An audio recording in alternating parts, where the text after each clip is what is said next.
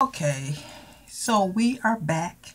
Had a little bit of a equipment malfunction, but we're back. So we're going to finish this up, and I'll pick back up where left off at. But I decided that I wanted to cover up that, and I'm going to put this instead. So it'll read, Kimberly, are you eligible? Sure. We need a new game plan. Just be beautiful naturally. Personality matters. Then I thought about putting this little sticker here, so I'm going to put that there right now.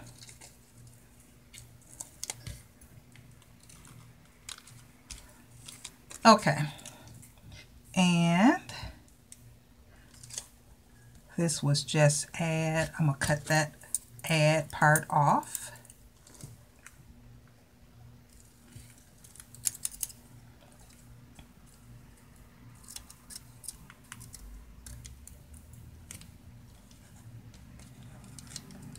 My hands are so big, and I know they are very much in the way. So let me put this over here for a second. I got to get some more glue. Put that over here. Oops. Okay. Yeah, so what I was talking about earlier, and you can just watch while I do this. What I was saying earlier, before the video cut off, was that a lot of times when we have life changes, such as loss of work, sometimes our health, we retire, sometimes we just get to a point where we can't do the things that we used to do. And a lot of times people, especially when they get sick and become homebound or not able to get out and do like they used to do, they become very discouraged. And I've had people to say about even some elderly people, and this one lady that I used to go see about, Miss Parker, she's passed away now, but I really liked her. She was in her, when I met her, she was 98, and 98 or 99, and she really liked to go and do things, but her eyesight had started failing her. And she was a member of an organization, and she even had a church that she belonged to. But I remember when she got to the point where she couldn't drive anymore, I cut that just a little bit too short. Okay, well, it doesn't matter. We're still going to use it the way that it is. I was trying to find out, one day I went to her house to go see about her, and I used to go do her hair. And when I went to go see about her, she wasn't at home. And I kept trying to get in touch with her, and I couldn't get in touch with her. And I went to an organization that she belonged to and to inquire about her. And the other thing about her was that she didn't have a lot of family. Well, she didn't have any family.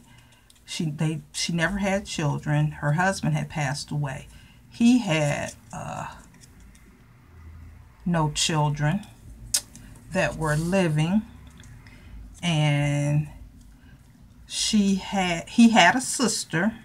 The husband had a sister, but the sister was very elderly, and the daughter of the sister, she was elderly. All of these people were, you know, older, a lot. They were, you know, pretty much up in age.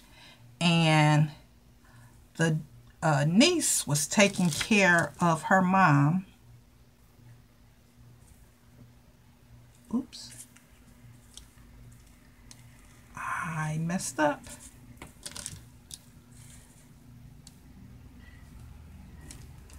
Okay, well, you can still add it. I'll put it up here.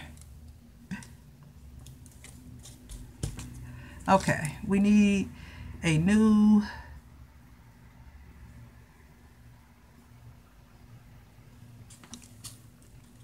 that was supposed to be on top of here. No wonder I was messing up.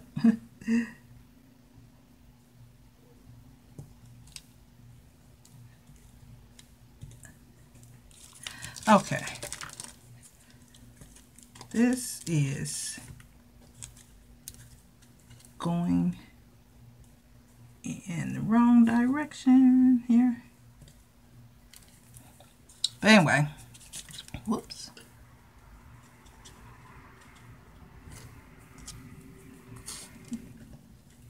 The niece was taking care of her elderly mother, so she wasn't able to come see about Miss Parker. Everyone, like I said, even the niece, she was up in age as well, and she was sick, and she was trying to take care of her mom. So actually, Miss Parker, even with being as old as she was and losing her eyesight, she was actually in even better shape than her niece. So when I couldn't find Miss Parker, I didn't know where she was at or what was going on. And like I said, I went to inquire